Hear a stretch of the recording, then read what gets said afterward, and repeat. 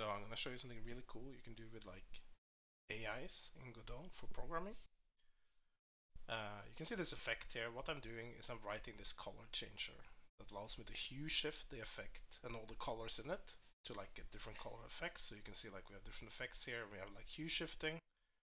So you can reuse the effect and get different colors, which is pretty cool. And we have this little script here. What you do to do this is like you pick one of the colors in the effect, you use that as a base color, and then I calculate factors to calculate all the colors in the effect. So basically we're multiplying this color, each of the values of this color with these factors, and then we get the different colors of the effect. And then we can just apply the color like this, right? So we just take the original color, we hue shift it, which we're doing right here.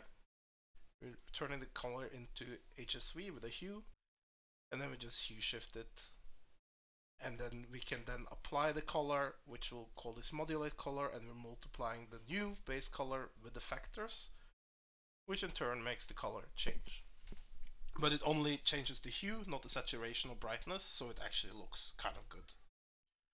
So this is a theory, and this is quite a bit of work, because you can go in Godot here. If I wanted to do this, say this lightning arrow, I might go on the trail, and then I'm gonna go and okay, where are the colors? And I have to go into the shader material, I have to find this gradient, and I will have to write down and go look at all these colors, write them down, and I would probably have to do this calculation by hand. Of course AI can do it very quickly, but essentially this is the document I had to make for this lightning arrow, where I've written down all the colors and which node it's on and which etc etc, and then I have to go to the AI and I can ask it now to take a look at my class. Here are the colors, and calculate this, make this color changer. However, the AI is actually capable of analyzing the class itself. So if I just do copy path, I'll go here to Gemini, which is the AI I'm using. You see I just used it here. So I can just write like so, like this.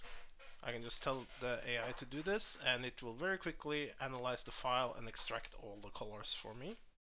So it found 4 colors here. So I can already see there's a problem with the process material color.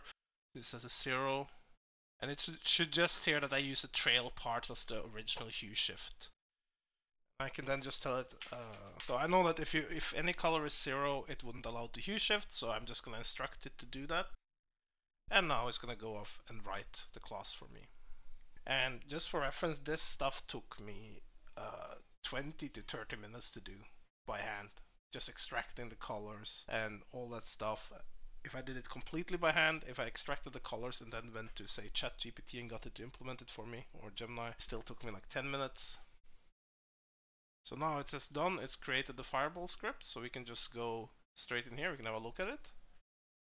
And you can see it's calculated all the factors, it's calculated the base color, it looks exactly the same as my other scripts, it gets children, and it has this apply function. So all I need to do is, I need just do a build, and I can go into Godot, and this would be ready to use as soon as the build is done. So I'm just gonna add a child here, I'm gonna call it color changer, there we go.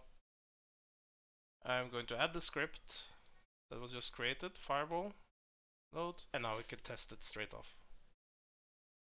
And you can see it's hue shifting. It's not working too fantastic. I think the red is too intense.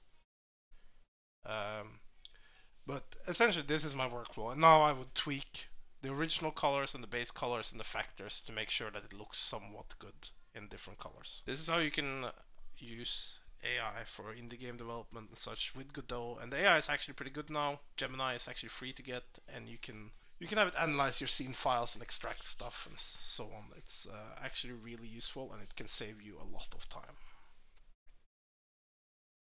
So here we are in the game, and except for fixing a few minor bugs, I haven't really done anything myself.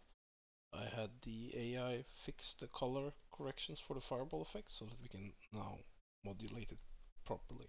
So I made 4 examples for modulations here.